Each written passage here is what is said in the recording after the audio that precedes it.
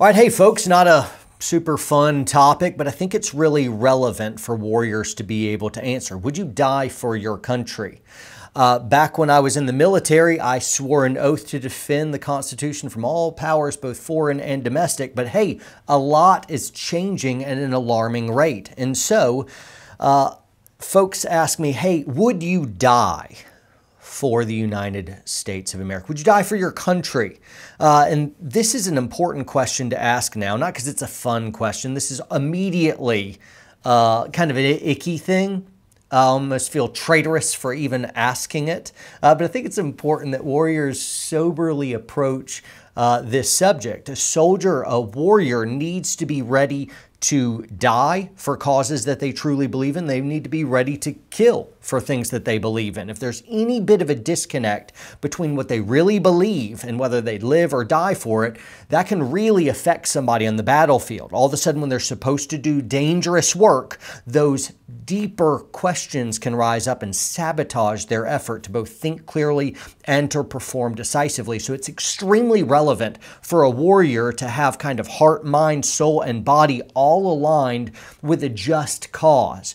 What would you die for? And so where some of you guys are just kind of like, hey, stick to guns. Warrior poet, bro. We're going to talk about deep stuff. That's you and I, some trolls here of like, just show me gun porn. No, you go click on a different video, man. We're going to talk about stuff that's really, really important because that's who we are. Warrior poets thinking hard about life. We're living for higher purpose. We're ready to sacrifice in the defense of others. And that's our deal. We are warrior philosophers, warrior poets, right? All right, so to be able to tackle this question, let's deal with some controls. So just go ahead and give me the idea that we have a just cause, right? So terrorist unprovoked attack, and they're going to keep attacking unless we keep them playing defense. So just for the point of our thought experiment here, assume a just cause. This has nothing to do with the past. It has to do with there is a just cause in the future for some undetermined war. Now, would you be willing to die for a country? And first we need to back up and say, well, what in the world is America? So is it our institutions? You know, is it our technology? Is it our corporations? Or is it the dirt that we're standing on? Is that what America is? Is it our border and our geography? Or is it our people? Right? Or is it our government? Or is it our ideas that make us America? What's the point of critical mass where America is no longer America? Right? If it's just values driven, or you look out there and you're like, oh, it doesn't look recognizable from what I remember. America is no longer. I'm like, well, what is the actual point where if this thing happens, we're no longer America? I believe what separates us from other countries around the globe is our Constitution. Basically, we're saying we're one nation under God. Our rights are given to us by our Creator, and our government is not allowed to touch them or take away those rights because the government doesn't give us those rights in the first place. They're inalienable rights. They're ours. So we have the right to the pursuit of life, liberty, and the pursuit of happiness. And the government is allowed to take our First and Second and Third, Fourth, Fifth Amendments away. Those are protected rights. And it's the government's job to protect those rights and to not overstep their bounds. And so I would say that's the big rallying cry of what America is. Yes, it's also the people, and it's the land, and it's our institutions, and all of that's wrapped up, but all these things aren't the same in importance. The real big weight of what America is I think it is our Constitution. And so my point of critical mass for our country becomes, do we still have our Constitution intact? Before I sat down to make this video, I was thinking about how I never swore an oath to defend America. I swore an oath to defend the Constitution of the United States from all enemies, foreign and domestic. Isn't that interesting? We could have made the oath to defend America, but I think in the wisdom of the folks that were kind of founding this oath, we realized America could be a shifting target, but the Constitution is designed to be steadfast and still. So if America started to deny the Constitution, I don't follow America over that cliff. I say, nope, it's the Constitution I swore to defend.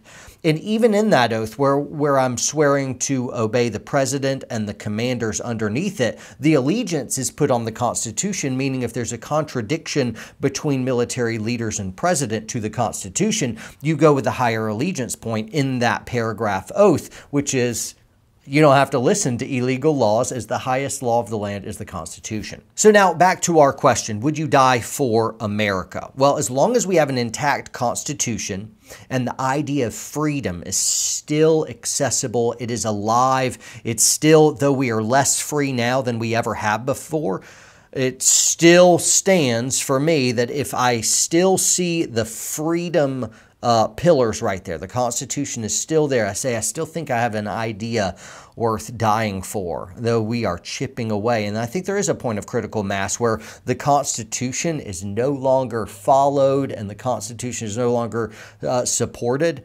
And now we cease to be America. And I wonder, in 50 years from now, looking back, if historians will already put the end date of America someplace that we've already run past, or maybe it's now, or maybe it's a few years from now. It's really hard to figure out what in the world's happening when you're in that moment of history. I noticed with the fall and decline of the Roman Empire, many Romans still thought that Rome was standing when historians would already say that Rome had fallen. You know, if people were living in Rome after Rome's fall, and it would decline and fall some more, and then it would get sacked in the 400s, it get sacked in the 500s. And so anyway, it was kind of a messy end to that empire. And I wonder if the United States is struggling, stooping, getting back up and toppling itself over again and again as we stumble in the dark toward tyranny and away from freedom. But I do still think, from my vantage point, we still have the Constitution. Now, this is a critical point because it's under such attack.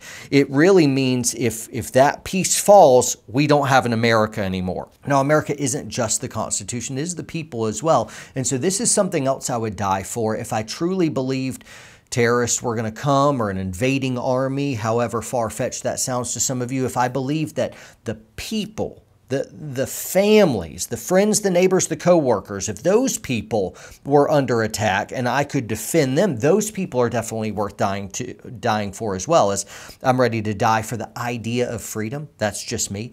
I think I'm ready to die for my oath as well. I swore an oath. And so regardless of how unattractive America becomes, if you still have the oath intact, you'll die to keep your word. That's a little bit more of an old school value. If people just, I think we're a lot easier to lie nowadays versus like 100 years ago. People would die for honor, and you call them a liar, they're going to duel you 200 years ago to the death. How dare you call me a liar? And so some people's word meant a lot more. So if you're a soldier, or you're a cop, and you swore that oath, well, it's almost like, as long as we have a Constitution worth speaking of, you swore your oath, so work out your oath. That's worth dying for. The people are worth dying for. The ideas of freedom are worth dying for.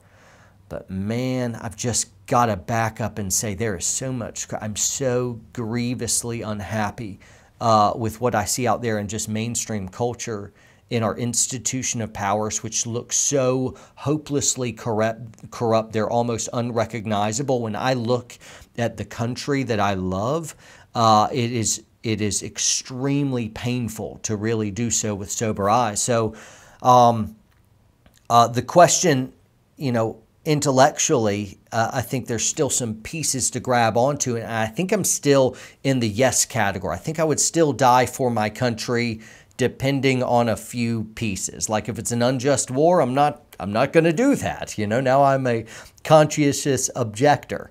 To shut down ISIS, I'm like, yeah, I'll play that. Sure, I'll die for that. Anyway, it's a hard question. For those who disagree with me, I totally get it. You could rail against all the inherent corruption going on and how sick and twisted and evil our culture has become, and our political powers. And I would just probably be nodding and be like, yep, got very good points. I wouldn't have a lot to say.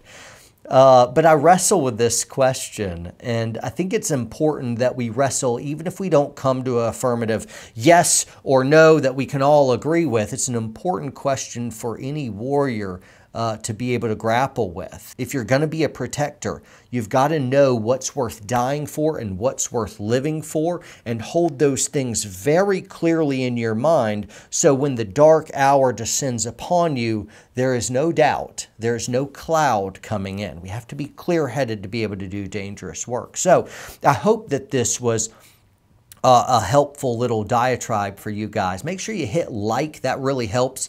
Comment down below for the algorithm. Share this video because big tech isn't going to help us grow. Consider joining our Warrior Poet Society network. It's a streaming service where we can own our own content. We have some binge-worthy shows. We have training classes, more and more training classes. So my training class, pistol and rifle and all that stuff is there, as well as some backed up YouTube content out there from other gun tubers. We're doing a lot of good, but we need some help. So anyway, guys, train hard, train smart, and for the love of God, stay free.